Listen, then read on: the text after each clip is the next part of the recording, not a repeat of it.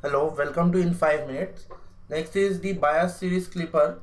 Again, the series clipper for the refreshing. Diode and load resistance are in series. So you can see it is a series clipper. Why bias? The voltage source is connected in series with the diode. Now, how to go about the analysis? We first look at the DC bias voltage. What is doing DC bias voltage? Positive is connected to the positive of the diode. That means the DC source is forward biasing the diode.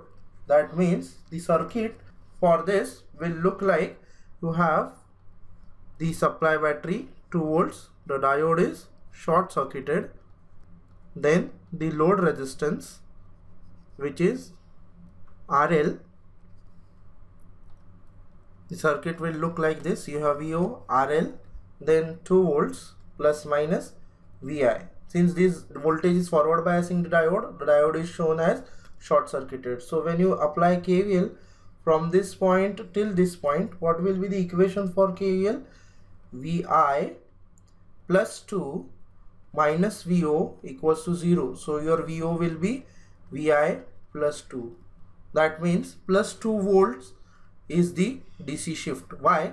If your VI is 0, still you are getting output as 2 volts. That means the initial 0 level which is there in the input signal is now shifted to 2 volts. This is indicated by this equation, that is the 2 volts shift. Now your diode is forward bias. For VI 0, you are getting output voltage as 2 volts. Then your VI is increasing from 1 to 15 volts. So what will be the range for VO?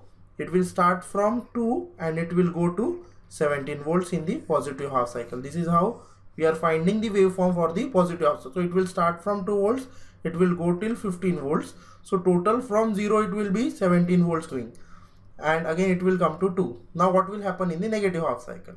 Now in the negative half cycle, the circuit will look like same. You have the diode which will be initially short circuited because 2 volts is greater than the negative supply.